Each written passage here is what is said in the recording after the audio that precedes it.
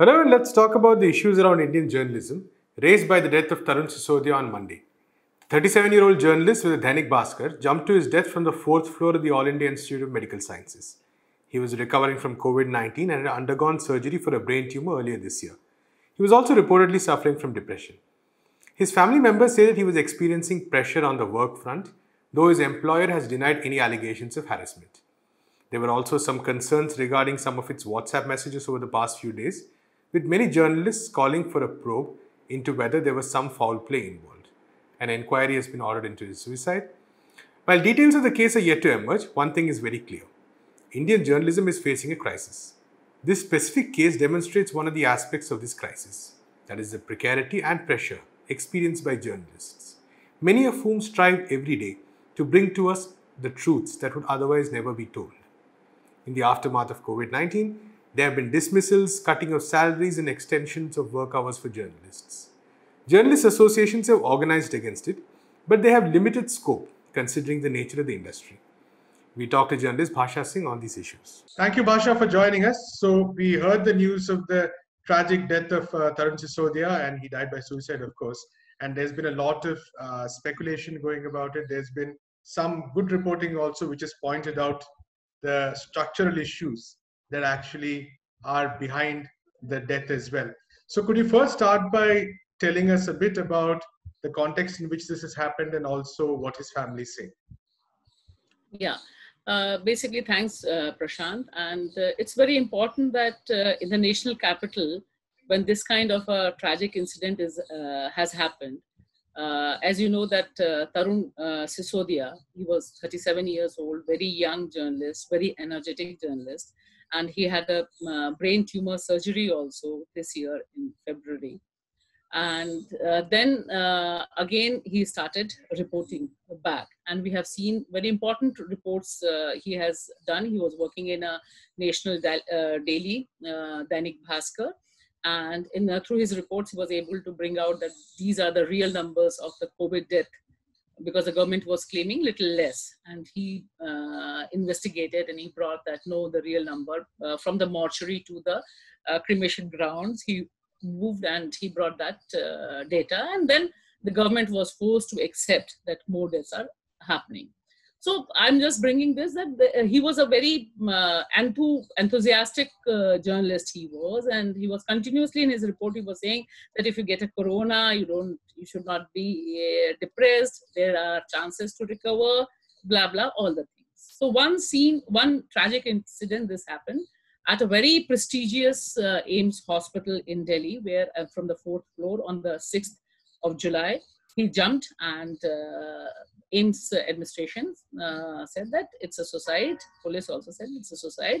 The family has a deep concerns and the friends have a deep concerns, because continuously he was writing that he is under pressure and he's not being treated well, and many things of that sort, which anyhow we cannot verify and which we cannot go, but there is suspicion from the community, journalistic community. So one thing is this, but the important point which this death relates to is to the condition in which Indian journalists are working.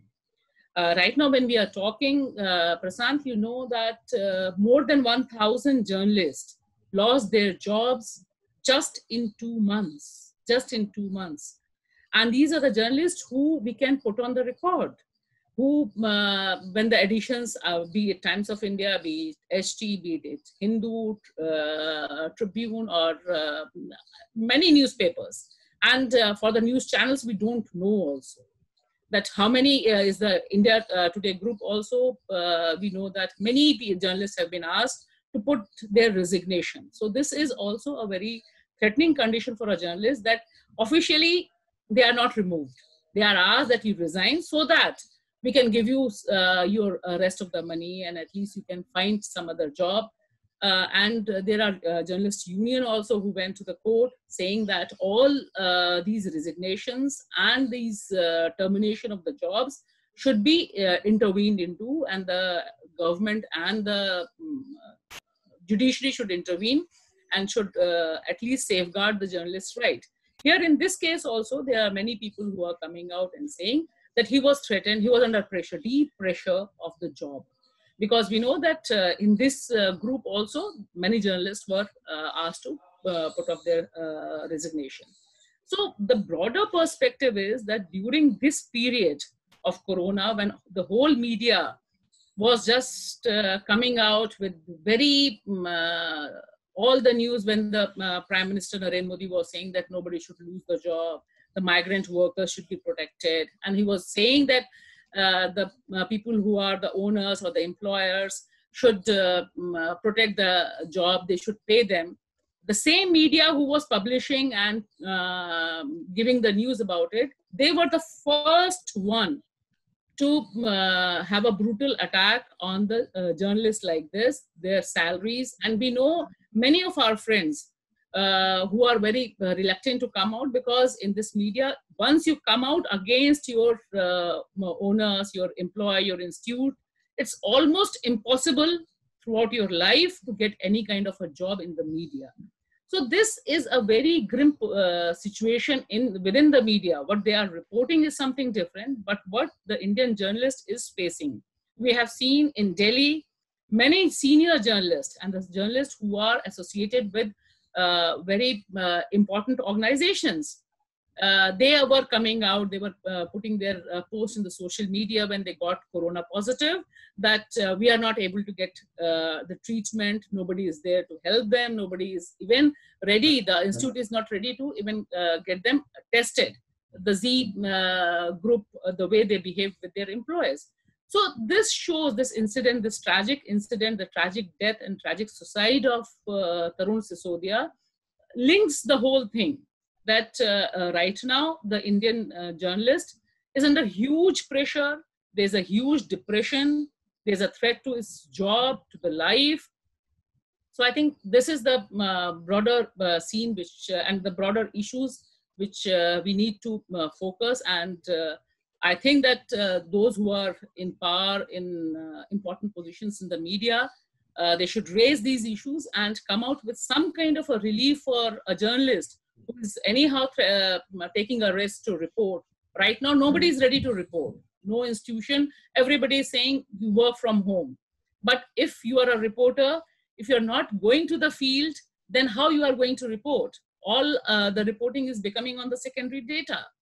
So I think this is a very important juncture where the Indian media is standing.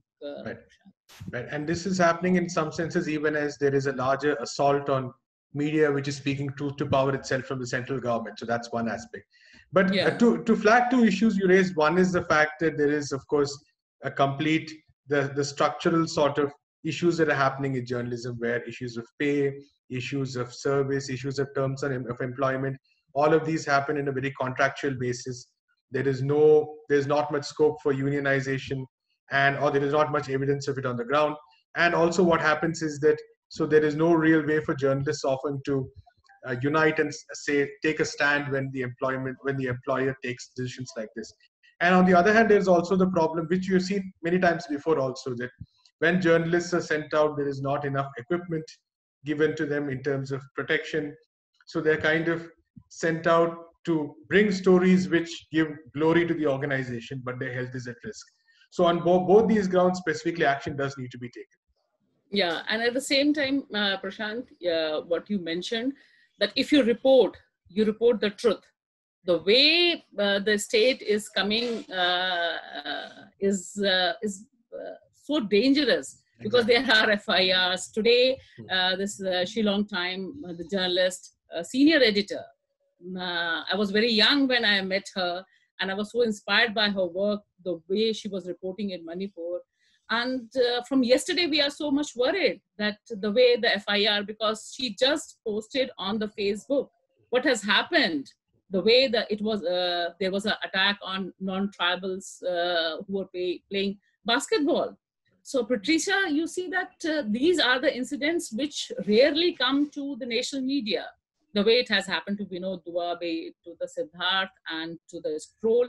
So one side, this has increased, and as you rightly said, that there is nobody, no structure is there who is going to address about any institute or any setup where if a journalist is attacked, a journalist is laid off on the WhatsApp group, on the mail, just that we don't need your services, where he or she is going to get the justice, where they are going to raise their voice. So right now, we all are on the contract labor.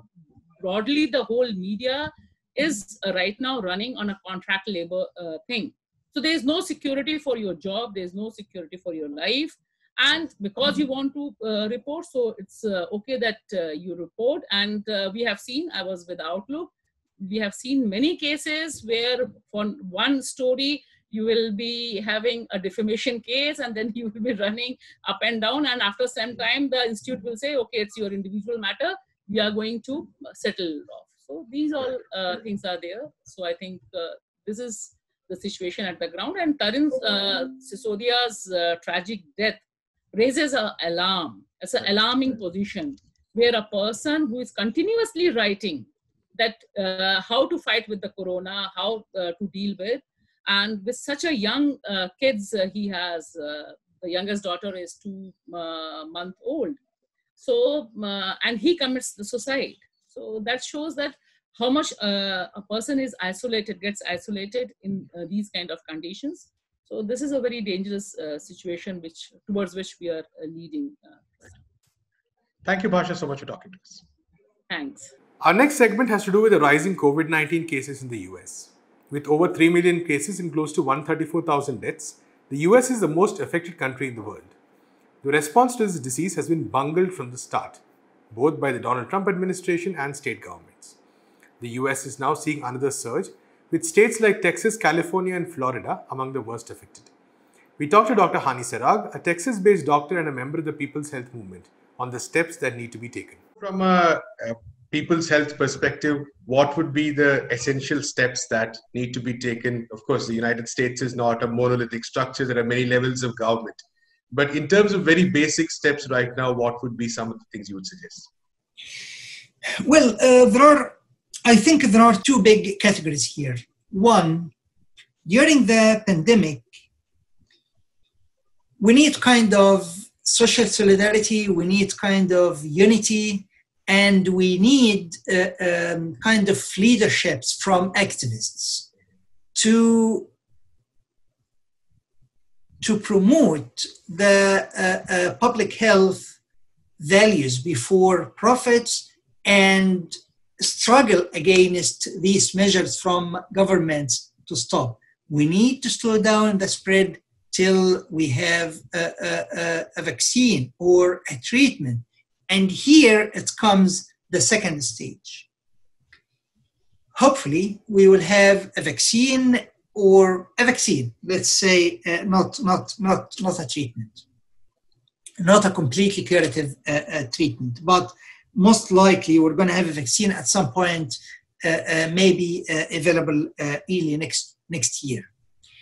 So who's going to access it? And this is the very big question as well. So the member states of the WHO refused a very legitimate suggestion from Costa Rica to have a public patent on any curative medicine or vaccines for COVID-19, and this was refused. So the refusal means, no, we're still putting it in the market place. And this is quite scary, because we may find us in a situation that those who can afford paying for the vaccine will access it. And actually, this is happening right now when Gilead had their treatment. Its price here, the price per course here in the US is $4,200. And I know that it's not much cheaper in other countries. So this means that it will be affordable by the elites. And this is a treatment. If this applied to a vaccine, I hope that it will never happen. but still, I think it's not going to be an easy thing, and it needs a lot of struggle, a lot of unity, a lot of very high voice from health activists to stop that. And also, it will need some measures from progressive governments, if there are, to use flexibilities of trips to have compulsory licenses. If this happened, if they have the capacity to produce it, because we have like five companies in the whole world, they have capacity for mega mass production. So this means it's going to be monopolized somehow. After COVID, I hope that things will not return back to where they are. When people can be outside and can be together again, I think this needs activists, not only health activists, but in general, politically active people, to continue struggling for different world. Absolutely. We knew the COVID-19 exposed it naked. So we know exactly what capitalism means, what neoliberalism means. It's very clear right now. And COVID-19, with all what we have right now, including the climate change, including the natural disasters, the increase in magnitude, and so on, this is not the last. So we need to prepare ourselves as people in this world to be able to deal with this differently and to put people's life, health, and livelihoods, and so on, in front of profits. This is a long-term struggle, but I think it's needed more than ever right now. Thank you so much, Dr. Hani, for talking to us. Thank you very much. I really appreciate it. That's all we have in this episode of Let's Talk. We'll be back tomorrow with major news developments from the country. Until then, keep watching NewsClick.